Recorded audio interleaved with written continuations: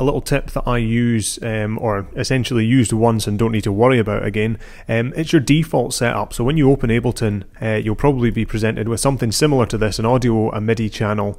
They'll both be set to the strict volumes and there'll be no effects or anything like that.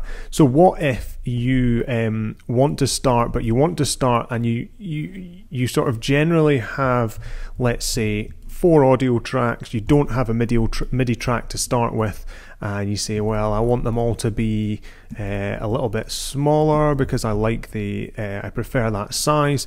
I like them all to be at -6 decibels because that's where I'm producing. This one at -7, let's say.